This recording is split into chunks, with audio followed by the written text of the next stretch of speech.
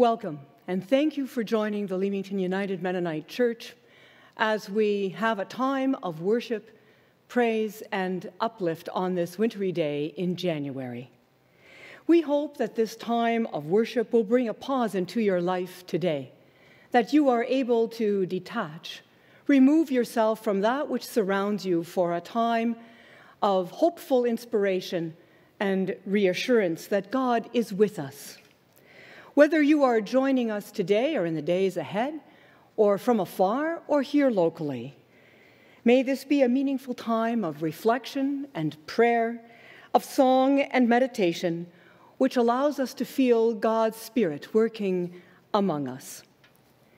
Since last March, when the pandemic began to affect us, LUMC has continually sought ways in which we can connect with the followers, whether by YouTube, live streaming, or when it was allowed to have a gathering here in the sanctuary, but always following the best practices outlined for us by the Public Health Unit and the provincial government. Our COVID status has changed this past week, again with COVID numbers rising in our community and in our province. And so, as you all know, a stay-at-home order has been given by the provincial government. And in response to this order, LUMC is reducing the personal presence here in the sanctuary over the course of the next 5 weeks, and using pre-recorded music and song from various services in the past and also locations, and pastoral messages that are given from various venues. This will help us to remain compliant with the Public Health Unit and also take the precaution and the prevention that is needed at this time. And I know that Pastor David is going to be sharing more details about this later on in the service, about what this means for our pastoral ministry. I know that we are all longing for a new day in which there is less illness and better health, security and restored well-being to the world, to our country, to our province, and to our community. But in all of these changes, our purpose remains constant: to be with God and to be with one another in fellowship in whatever way that we can. And so I welcome you today with Paul's greeting to the Corinthians, which is as relevant today as it was when he first spoke it and wrote it to the Corinthians. Grace and peace be to you from God our Father and our Lord Jesus Christ. Praise be to God and the Father of compassion and the God of all comfort, who comforts us in our troubles, so that we can comfort others in their troubles. God has delivered us from a deadly peril, and he will deliver us again. On him have we set our hope, that he will continue to deliver us. So now we are going to hear a gathering song before our call to worship. Our first song, Holy God, We Praise Thy Name. And so I invite you to stand here, follow along. It's number 121 in our hymn books. Oh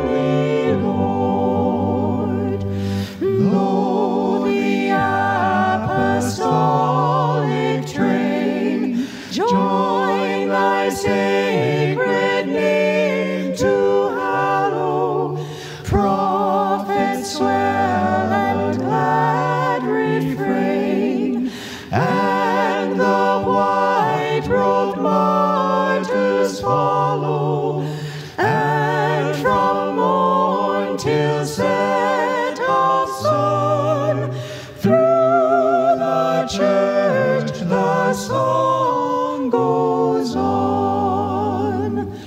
Holy Father, Holy Son, Holy Spirit, three we name Thee, though in essence only one, undivided God we claim Thee, and adoring melody,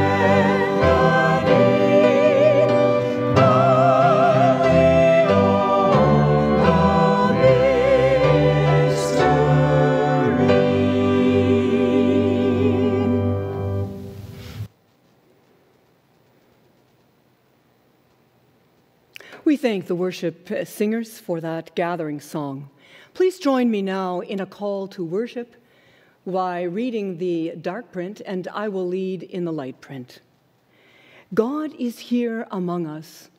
God is here within us. Come, let us worship the Lord in the holiness of His presence.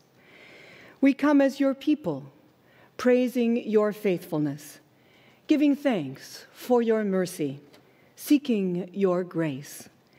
May your Spirit be present among us, uniting us as your faithful followers, filling us with your abiding peace and love. Amen. And please now join me in prayer. We all come to you, Lord, from many different places and times, but united in your Spirit, praising your faithfulness, giving thanks for your mercy, seeking your healing. In this hour of worship, enlighten us with your word. Inspire us with your promise to never leave nor forsake us. Encourage us with your voice of hope. Instruct us with your infinite wisdom. Enfold us within your community. May we hear about your kingdom of kindness so that we may seek it. Show us your justice. Embrace us with your forgiveness. Allow us to walk with you humbly, closely, daily. Amen. And now, please join together with the worship team as they lead us in song, Ancient Words.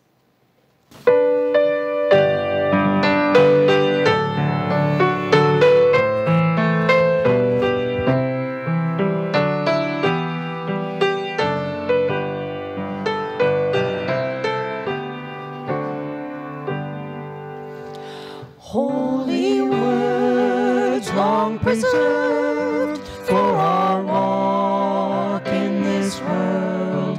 They resound with God's own heart. Oh, let the ancient words impart.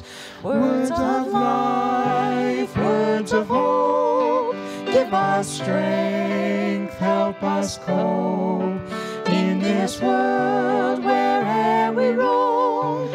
Ancient words will guide us home.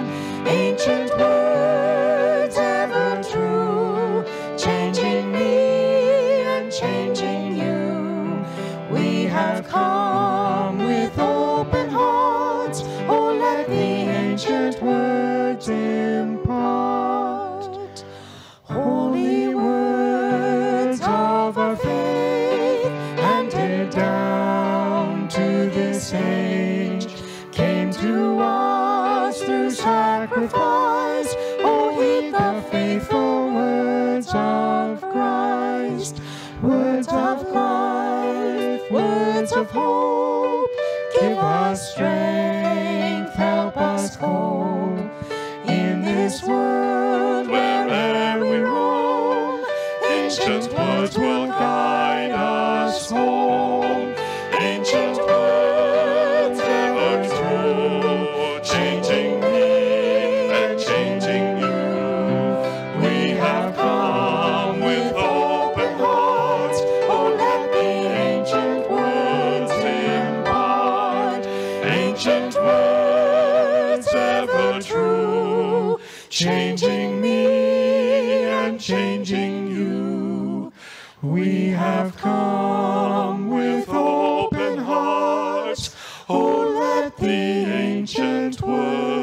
impart. I will now share the first scripture reading, which comes from Daniel 3, verses 8 to 18. At this time, some astrologers came forward and denounced the Jews. They said to King Nebuchadnezzar, "May the king live forever. Your Majesty has issued a decree that everyone who hears the sounds of the horn, the flute, the zither, lyre, the harp, the pipe, and all kinds of music must fall down and worship the image of gold, and that whoever does not fall down and worship will be thrown into a blazing furnace. But there are some Jews whom you have set over the affairs of the province of Babylon, Shadrach, Meshach, and Abednego, who pay no attention to you, your Majesty. They neither serve your gods nor worship the image of gold you have set up." Furious with rage, Nebuchadnezzar summoned Shadrach, Meshach, and Abednego. So these men were brought before the king, and Nebuchadnezzar said to them, "Is it true, Shadrach, Meshach, Abednego, that you do not serve my gods or worship the image of gold I have set up? Now when you hear the sounds of the horn, the flute, the zither, the lyre, the harp, the pipe, and all kinds of music, if you are ready to fall down and worship the image I made, very good. But if you do not worship it, you will be thrown immediately into a blazing furnace. Then what God will be able to rescue you from my hand?"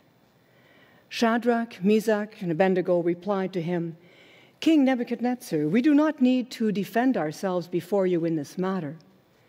If we are thrown into the blazing furnace, the God we serve is able to deliver us from it, and he will deliver us from your Majesty's hand.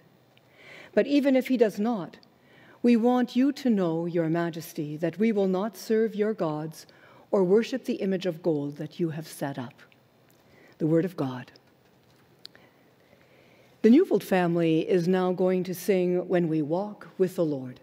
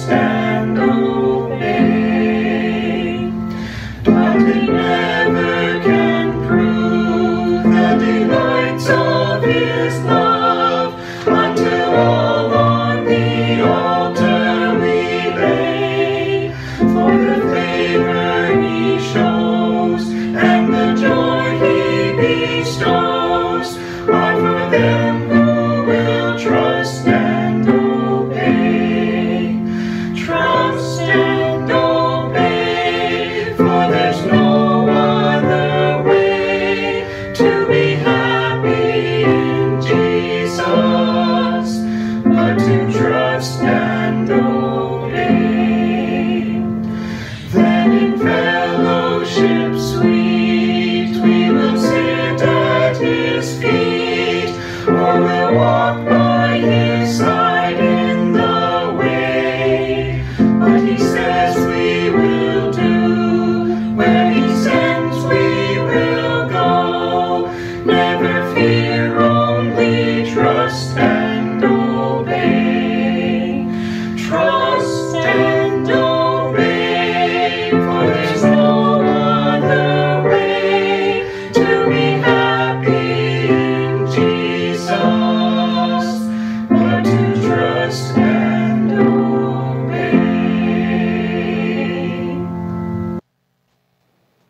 I'd like to share the second scripture reading, which comes from Daniel 3, verses 19 to 29.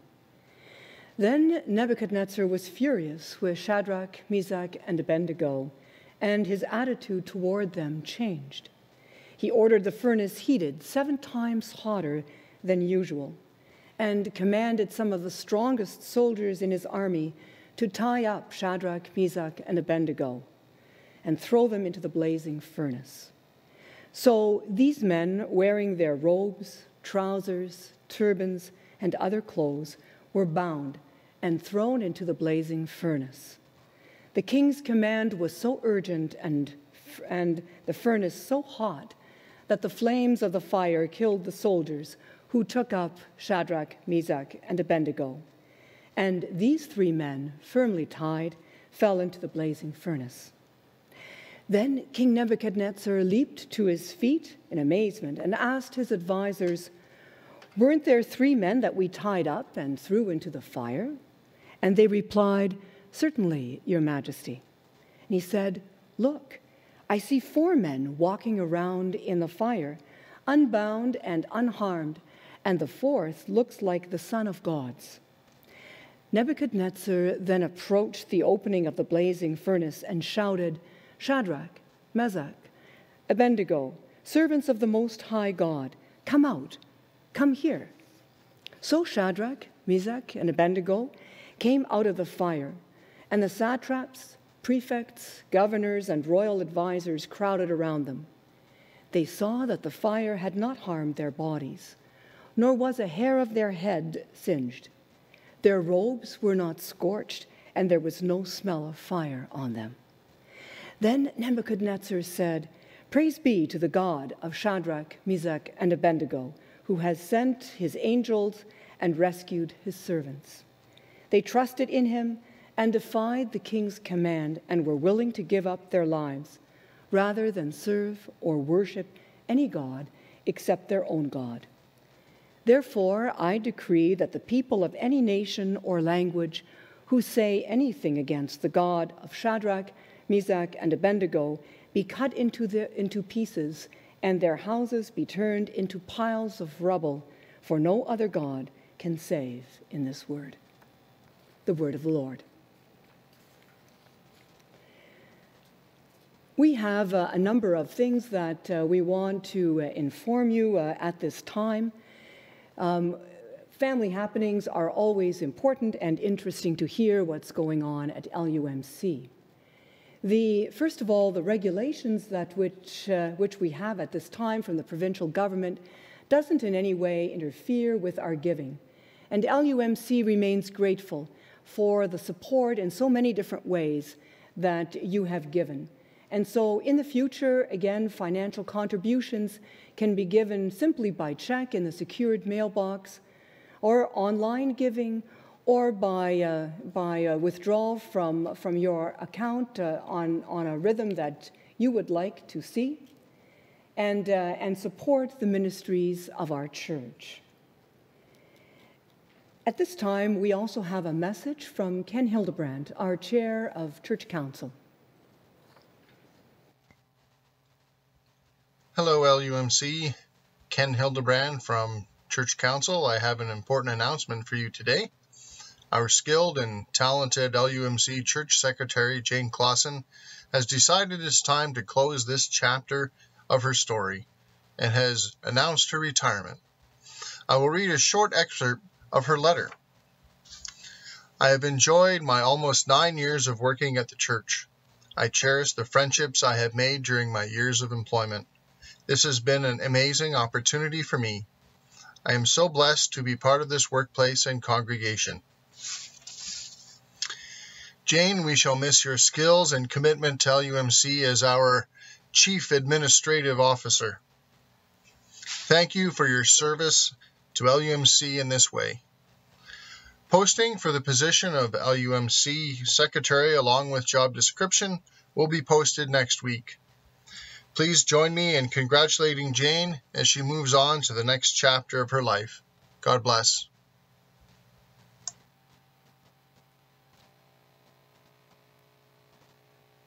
and for that information. Pastor David is also here to give us some details about the changes over the course of the next 5 weeks. Pastor David, please. Good morning, friends. As our worship leader mentioned, there have been some changes this Sunday in our worship. We're very small in numbers here today. All our musicians are gone, those who would normally be up here leading in singing and playing. Instead, we're using pre-recorded music from the past, recordings from the summer, the fall. Fortunately, we have a lot to draw upon. But why are we doing this? Well, given the rising numbers of infection in our community, we asked what our response might be. So Church Council met this week along with the COVID response team. Together, they decided to minimize the number of people who are involved in our worship services, to scale back our participants here, including those in the sound booth, something that will be in effect for the next few weeks. Because above all, we want to say that we care about our community, about our families, and it's our way of showing love to those around us by doing our part to limit the spread of this virus. In the meantime, we're thankful we can continue providing these services to you. We have the resources at hand, the willing volunteers, the staff, to do the work needed to make all this possible. We know how important it is to be able to gather for worship, how many people depend on this ministry each week for support and for comfort. As announced before, our church building continues to be closed. Our secretary, Jane, is working from home along with most of our staff. But we want to assure you that we are still available and ready to serve and help in whatever way we can. As pastors, we recognize that this is a very hard time for many of you. Those at the Mennonite home have been isolated and alone for far too long. Many of our younger families are struggling with online education, both teachers and parents. Some of you are having serious health challenges. Medical appointments are postponed, surgeries, consultations. Others are facing financial stress and job loss. Just this week alone, I've had 3 people call me asking for prayer for loved ones in critical condition with COVID. And all this in addition to the uncertainty we face about the future and what this coming year might hold for us. This is not an easy time. So I want to share a pastoral word with you, a word of encouragement and hope in these uncertain times. It's taken from Matthew chapter 11, verse 28. And Jesus said, "Come to me, all you who are weary and burdened, and I will give you rest. Take my yoke upon you and learn from me, for I am gentle and humble in heart, and you will find rest for your souls. For my burden is light and my yoke is easy." I think that describes many of us today, weary and burdened. I hear it wherever I go. And so this invitation is for us, maybe more than ever today, to come to Jesus, our good shepherd, the one who laid down his life for us, who knows each of us by name, who will never leave or forsake us, to come and to learn from him, from his ways, his faith, his faithfulness, to learn his prayer life, to learn his calm assurance in the face of suffering, to learn his steadfast hope and love, to learn his gentle and humble ways. Yes, to learn from Jesus. It's a beautiful invitation. Come to me, all who are weary and burdened. But this is also a call for us to be the church today, the body of Christ, his hands, his feet, his listening ear. There are so many opportunities to do that today, even though we can't gather here. I know there are some small groups that continue to meet online. I encourage you. We have a virtual foyer now, meeting after the worship service. Today, Vic Winter will be sharing in one of those breakout groups. There's a book club starting this month more information, your bulletin. I've heard some of you are on the phone each day, checking in on people, asking if they need assistance. We have financial help available for those who are struggling to pay their bills. We have counselors available for those who need help with anxiety or depression. There's a catechism class meeting weekly on Zoom. And Pastor Mike is beginning another Bible study next month.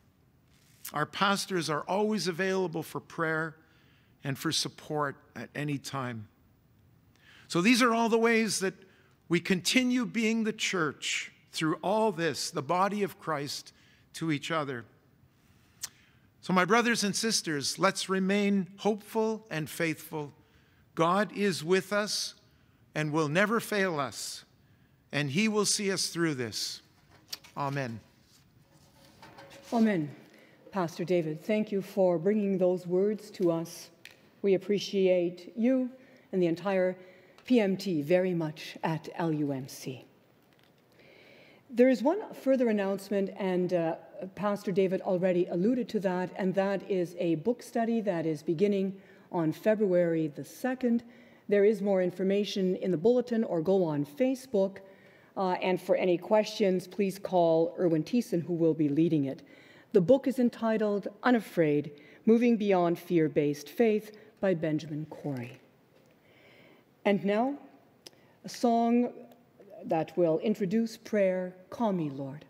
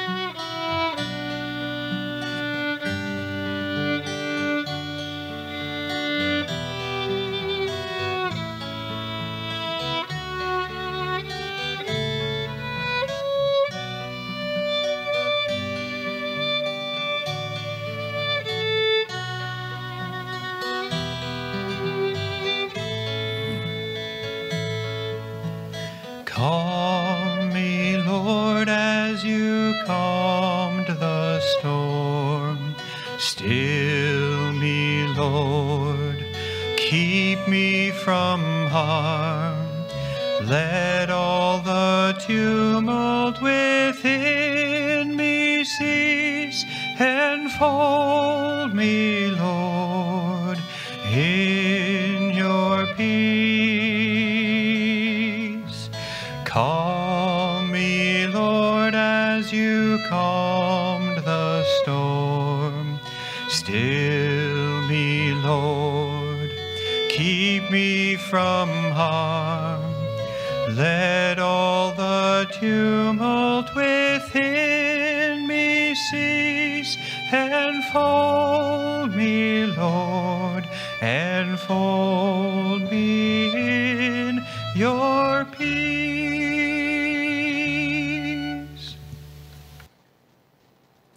Thank you, Steve and group, for that song of introduction.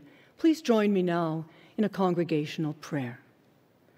Lord, your love is without limit and end. You are with us always, in the joys of our lives and also in our challenges. You are a sovereign God, and your grace and power envelops and surrounds us in all we experience. We may not understand the unexplained suffering, the illness and global pandemic, nor the personal obstacles that confront us at this time. But you are a purposeful God who leads us through the storms of life and our daily existence. We come first of all with thanksgiving. Thank you for the many acts of kindness we have witnessed and experienced, the encouraging words, the deeds of love and support, the listening ears. We thank you for this winter season, a time which has its own natural beauty and rhythm, for the joys of family, food, and memorable moments, the ability to carefully connect with family and friends through Zoom and other ways. But even as there is so much to be thankful for, we also lament the unpredictable changes and the challenges which the pandemic has brought into our lives. We pray for people who feel lonely and forsaken, anxious and filled with despair. Please give strength to all workers, frontline caregivers, providers of many essential services of all kinds, teachers and grocers, shop owners and manufacturers and others. Give them strength to overcome the challenges of their daily tasks and services. Allow them to find new ways and paths to serve the community and individuals in need. We continue to pray for the treatment and the use of vaccines in response to the COVID virus that affects us all. Give insight to those manufacturing and those distributing the vaccine as we seek a new day in our efforts to bring this deadly disease under control. Give wisdom to our politicians on all levels who are making difficult decisions. Help them to work toward the common good that will benefit all, not just a few. Be with the United States as they transition to a new president and administration in the upcoming week. Hear our prayers for all the parents who are cooking and cleaning, caregiving and homeschooling their children while working from home or perhaps even a workplace. Yes, our children cannot understand these changes and they are missing their friends and activities. Be with our pastors, the PMT, our technicians and volunteers here at LUMC who are bringing us worship services and other congregational connections and supports during this time of precaution and prevention. Open our ears to hear each other's stories so that we can be a community of hope, generous in giving, a loving, supportive community, reaching out and nurturing each and every person with tenderness and compassion. We pray especially for Adam Croker, who just yesterday came home from hospital following surgery. Give him strength and hope during this time of restorative home care.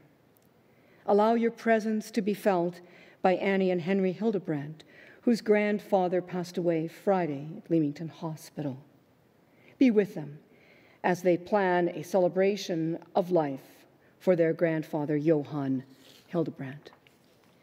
Be with our ministries of elder care, those at the home. Be with education, those who are involved in that ministry. Protect our elderly and vulnerable, our young families and others from the effects of the pandemic. Lord, you have promised to be with us always, in all our days. May your abiding and generous love, your strength and presence give each of us fresh hope for new days ahead. Amen. And now Pastor Mike will join us for the message.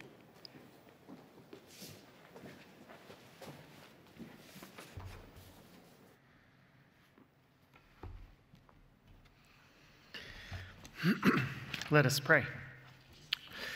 Gracious Lord, may the words of my lips and the meditations of our hearts together be acceptable and bring glory to you. Amen. Shadrach, Meshach, and Abednego. For those of you who grew up going to Sunday school, those names in the story of the fiery furnace in flannel graph told in the basement classroom are forever etched in your memories. We have assumed this story was a captivating but also fairly straightforward one. 3 stout-hearted young men, strangers in a strange land, would rather be burnt to a crisp than bend the knee before the bad king's statue. We dismiss this story as a childhood fable, without realizing that it is far more true than we realize. The more you read the Bible, the more you begin to pick up on instances where individuals are more than just individuals. They represent larger realities. One person stands for a whole group of people. Scholars sometimes call this corporate personality. By looking at individuals, how they suffer, their struggles, their sins, or how they succeed, we are looking through a small one-person window into a grander story. The story of Shadrach, Meshach, and Abednego is the story of a people and their God. It is a story about you and I. A story that is played out in each of our lives all over the world in 1,000 different ways. A story that is less about our faithfulness and more about God's faithfulness to you. The culture of Babylon was just as seductive as our own. Shadrach, Meshach, and Abednego were being shaped in thousands of different ways by the spirit and ethos of Babylon. Babylon was unmistakably pagan. They did not know the God of Israel. This is less the case in our time, but the events last week in the United States force us to acknowledge that it is hard to find the boundary between authentic worship of God, who is really God, and something else that masquerades under the same name. We are told that Nebuchadnezzar erects an image on the plain of Dura in the province of Babylon. The king has had a dream about human empires, human power, and human pride, a warning sent to him by God, but the king has learned nothing and does not listen. Instead, he flexes his muscles and dictates the worship of everyone in his kingdom. Nebuchadnezzar is defined by his love of himself and forces others into that same love, a love that is a parody of the love of God for us. This statue is a grotesque and absurd thing. It's 90 feet tall, 9 feet wide, meant to bring about an enforced sense of unity and solidarity around the absolute loyalty to the king. All of the leaders representing all the nations and languages of the world are summoned before the statue and are commanded to fall down in worship before it. It truly is, though, only a parody of worship. Why is idolatry so deadly? Author N.T. Wright says this: when human beings give their heartfelt allegiance to and worship that which is not God, they progressively cease to reflect the image of God in them. One of the primary laws of human life is that you become like what you worship. What's more, you reflect what you worship, not only to the object itself, but also outward to the world around. Those who worship money increasingly define themselves in terms of it and treat others as creditors, debtors, partners, or customers rather than human beings. Those who worship power define themselves in terms of it and treat other people as either collaborators, competitors, or pawns. These and many other forms of idolatry combine in 1,000 ways, all of them damaging to the image-bearing quality of the people concerned and of those whose lives they touch. But this idol also comes with a potent threat attached to it. If the people do not bow down and worship it, they are going to be killed. In a literal sense, the idol and Nebuchadnezzar are laying claim to being the center of these people's lives and well-being. Nebuchadnezzar is making himself this center, that the people will be dependent on him. It's our basic human sin. We usurp God's rightful place as our center, as his center, and the source of our life. We want another Lord other than God. So under this duress, Everyone buys into the lie. They all bow down like Pavlov's dogs at the sound of the music, lured in by the spectacle of it all. The smart leaders of Babylon have become a mindless mass of unthinking people. All of them except 3 young Hebrews, Shadrach, Meshach, and Abednego. For them, the only worthy recipient of Israel's worship was the God who had brought them out of the iron-smelting furnace of Egypt, so that they could be his inheritance. The God who had created his people out of nothing, and the God who spoke this whole world into being, the God of truth. The command to worship the statue was a command that no God-fearing Jew could ever obey. How could 3 young men who had risen through the ranks find the strength to renounce everything that they had achieved? They had everything to live for. Babylon was theirs. So what was their secret?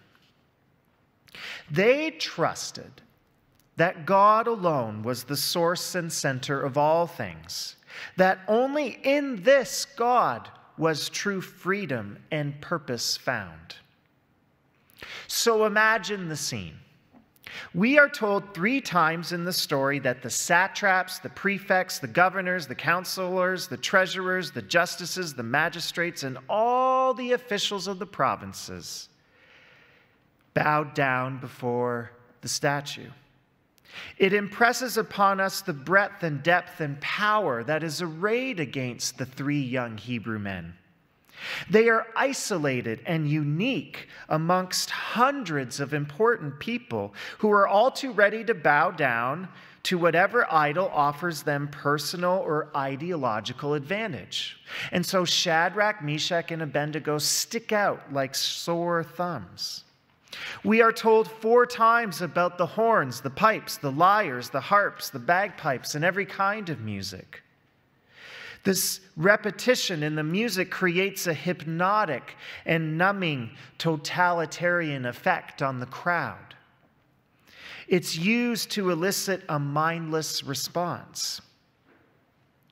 It's all meant to induce a sort of groupthink and a loss of discernment, all to help sell the lie of Nebuchadnezzar's idol. All of this is brought to bear against these 3 young Hebrew men. Imagine the pressure they are under to conform, and yet they resist. But they are also caught, and a remarkable exchange occurs. Nebuchadnezzar asks, "Is it true, O Shadrach, Meshach, and Abednego, that you do not serve my gods, and you do not worship the golden statue that I have set up? If you do not worship, you shall immediately be thrown into a furnace of blazing fire. Who is the God that will deliver you out of my hands?" If there was any doubt about Nebuchadnezzar's pride before, he has made things very clear here. The king has elevated himself above any god, including his own, and he has assumed unchecked power. The king's question is a sarcastic challenge to the 3 young men, a challenge for their God to come and defeat him. What Nebuchadnezzar does not count on is the God of gods responding to his challenge on behalf of his beleaguered people. This is the same question that we ask in these beleaguered times, though. Who is the God that will deliver us? Deliver us from this time we find ourselves in, from this division, from violence, and from uncertainty. Who is the God who shall deliver us from our burdens and our guilt? Who is the God that shall deliver us from our tyrants of sin and death? We spend our lives searching in vain for salvation, finding all kinds of false substitutes. But we need not search for this God. For God is the one who is ever coming to us to deliver us from the fires of life. Shadrach, Meshach, and Abednego answer the king, "O Nebuchadnezzar, we have no need to present a defense to you in this matter. If our God, whom we serve, is able to deliver us from the furnace of blazing fire and out of your hand, O king, then let him deliver us. But if not, be it known to you, O king, that we will not serve your gods and we will not worship the golden statue." This is one of the most extraordinary utterances in all the Bible. Our God is able to deliver us, the men say, and our God will deliver us. But even if he does not, we will not bow down. Imagine trying to fundraise for a church budget with a statement like that. This is a statement, though, of ultimate trust in God for his own sake, based on the truth of who God is alone. God is God whether he chooses to intervene on the human stage or not. His majesty, his righteousness, his worthiness to be worshipped does not depend on any set of conditions that we might devise. The three young men believed that it was infinitely better to die praising the living God in truth than it was to compromise his honor by acting as though he were no better than Nebuchadnezzar's cheap image, a God bound to and limited by the needs and demands of his followers, a God who would be at the beck and call of those who claim to worship him. And so the king is enraged. He orders the furnace to be heated to a temperature that matches his fury and has his stormtroopers throw the three young men into it, bound hand and foot. But what the king sees astonishes him. He says, "I see 4 men loose, walking in the midst of the fire, and they are not hurt, and the appearance of the 4th is like a son of the gods." 4 men, Shadrach, Meshach, and Abednego, are not alone in the fire. A revelation, a truth is revealed, exposing the lie of Nebuchadnezzar's idol, robbing it of all of its power. God is on the side of the meek and the lowly, inspiring hope for this small community of exiles in their desperate time of need. God is faithful, and through an intercessor, God is with the young men, bearing witness to the truth of all things. The theologian Robert Jensen writes this: "The word of God that determines history is itself fully involved amid the clashing and joining bodies that make history. God does not rule only from without the rough and tumble of history, but also from within it." Brothers and sisters, you are not alone. Whatever your trial may be, Christ is with you on your side, your intercessor, your advocate. He is with you now in these words and in your prayers. He is with you through the people of this church. His very spirit and presence are with you now. A God who is not passive but active. A God who isn't a bystander but intervenes. A God who is not silent but speaks. A God who is with you in the flames of pandemics and cancers, conflict and strife, because you are his. Shadrach, Meshach, and Abednego step out of the furnace with not a hair on their heads singed. And all the people assembled, the dignitaries, the governors, the magistrates, they all see it happen. All witness the power of the God of the 3 young men. And Nebuchadnezzar the king is humbled, and confesses his awe and made a decree that still proclaims good news to you and I today. He says this: "No one was to speak anything against the God of Shadrach, Meshach, and Abednego, for there is no other God who is able to save in this way." Let me say that again. There is no other God able to save in this way. In the early 2000s, during the Liberian Civil War in Africa, there was a group of church ladies who met in a field alongside the main road of the capital, rain or shine, to pray and dance and to sing to God for peace, asking for God to deliver their country from its war and distress. The headline from the New York Times read, "In the mud, Liberia's gentlest rebels pray for peace." That is a description of what Christians should be doing in this time, perhaps. But the pray for peace part in the article didn't quite get it right. These women weren't praying for an abstraction like peace. They were praying to a living, intervening God to come down and deliver their people, like in our story. Here is how they explained it to the reporter in the Times. "We are tired. We are suffering. So we come in the sun. We come in the rain to pray to our God." And leading them in a song was a woman, and she would call, "Liberian mothers, thank you." And the rest called back, "Thank you, God, thank you." And she called, "Thank you for your intervention." And then they would call back, "Thank you, God, thank you."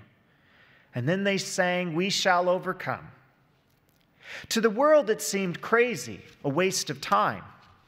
When the article was written, many of their countrymen dismissed these people as eccentric, deluded weirdos.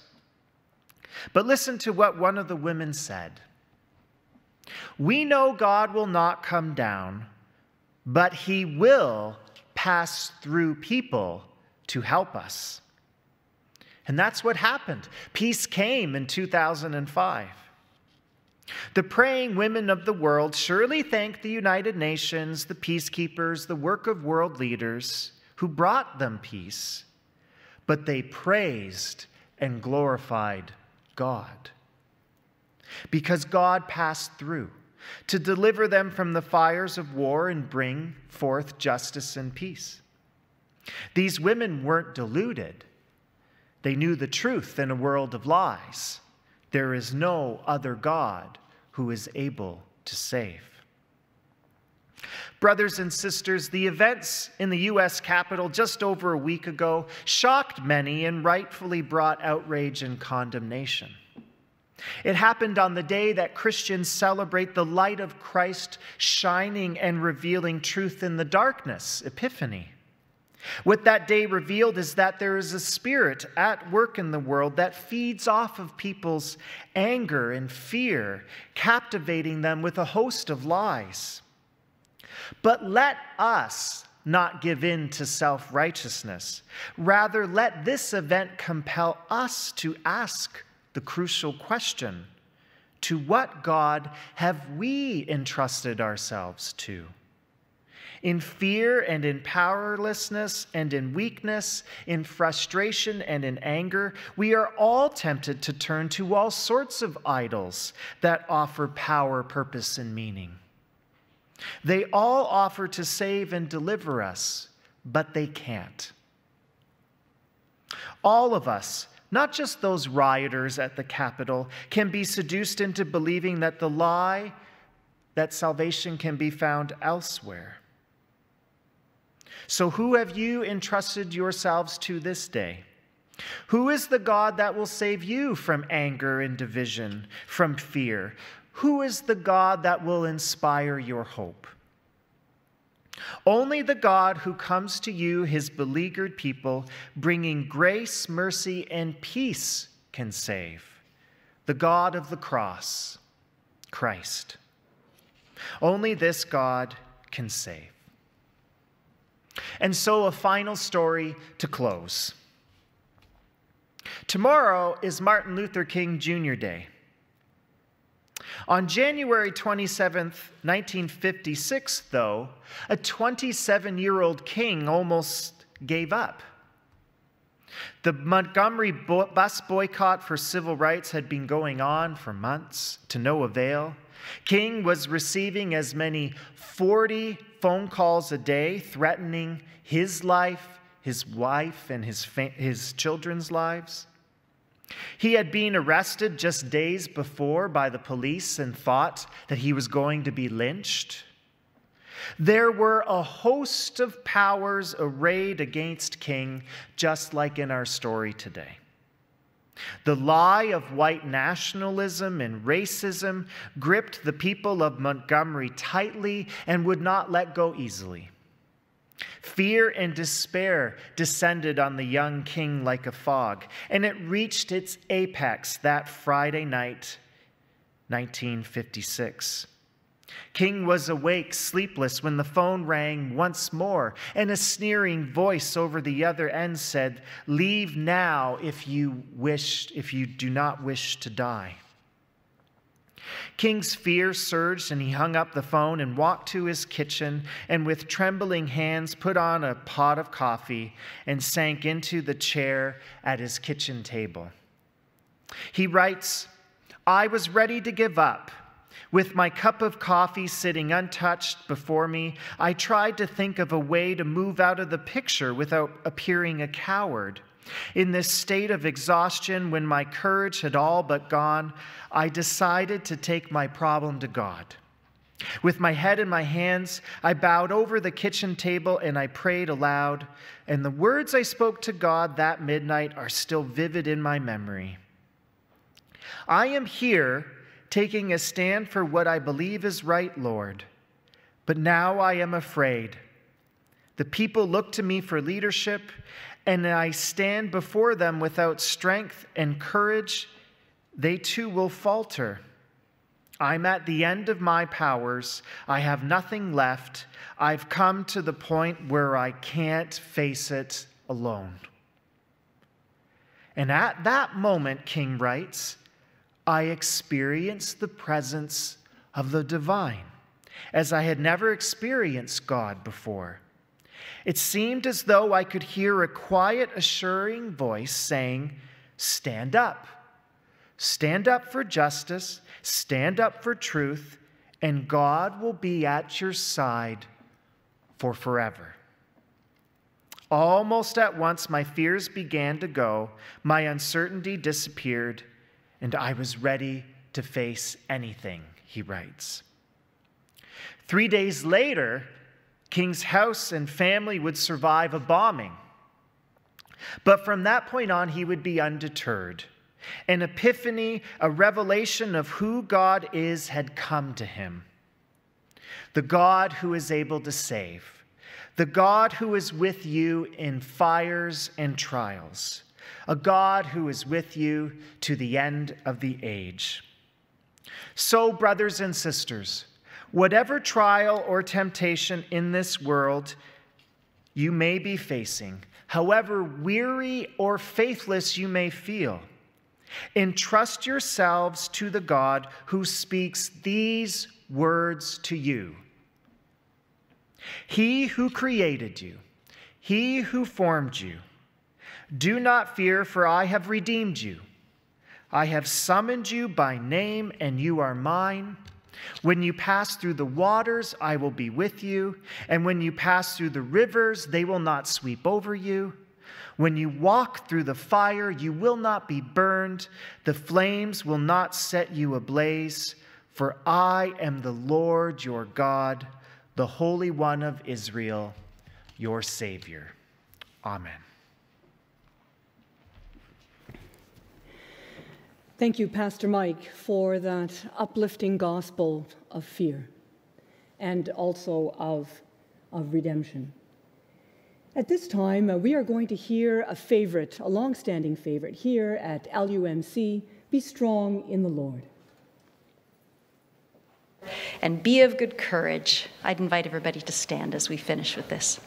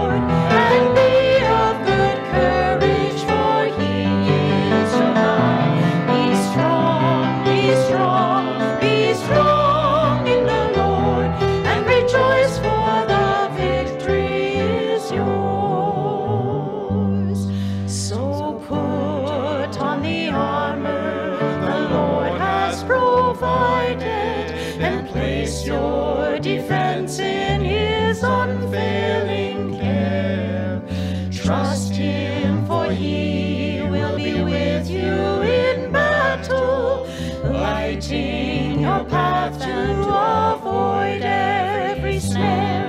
Be strong, be strong, be strong in the Lord, and be of good courage, for he is your guide. Be strong, be strong, be strong in the Lord, and rejoice, for the victory is yours.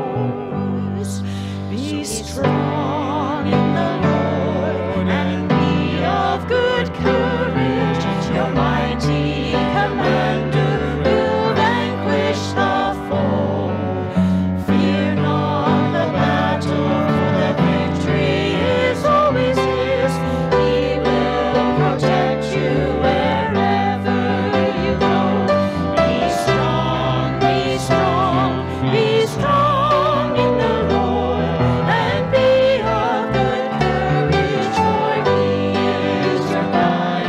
Be strong, be strong, be strong in the Lord, and rejoice, for the victory is yours. We thank that song group for that beautiful, uplifting song. At this time, Randy Lapp is going to give us some information and also an invitation to the 11 o'clock gathering in the foyer. Randy.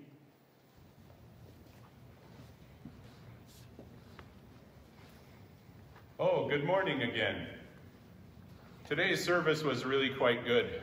I find the sermon has me really thinking about some things, and I think it's good fuel for the whole week. Hey, someone last week said I was on my phone in church. Well, that's how I read my bulletin now. There's no paper here. So you can blame me for being on my phone, but I'm doing good things, I am. So let's talk about Zoom again. When I was a kid, Zoom was how my dad passed slow trucks. Now it's a internet process for meeting and getting into groups and having good chats. Every Sunday morning at 11 o'clock, we want to get together on Zoom and do some good socializing or good discussion of sermons and different things. So let's get back on the Zoom and let's get our own coffee, our own tea, or our own juice, and let's really do some socializing, even though there's a global pandemic. God bless you all. Thank you, Randy, for that invitation. And now join me in a sending prayer that will be followed by the sending song of peace. And now, may God bless us and keep us. May the very face of God shine on us and be gracious to us. May God's presence embrace us and give us peace in the days and weeks ahead. Amen. May the peace of the Lord Christ go with you wherever he may send you.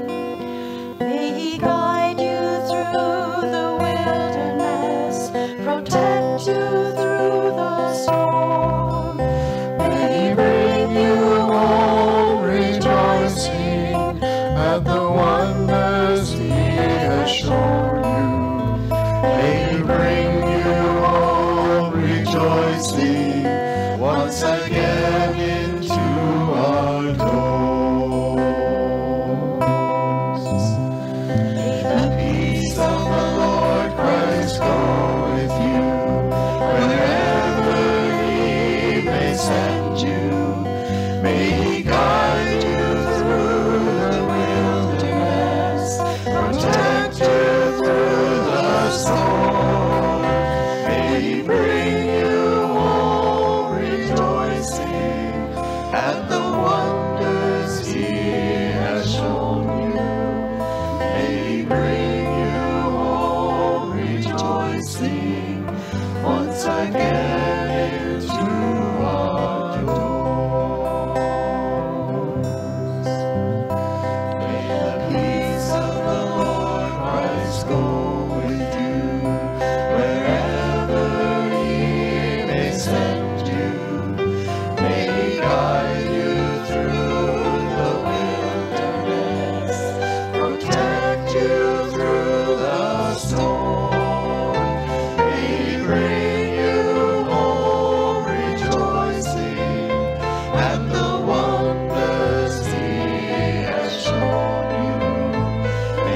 praise.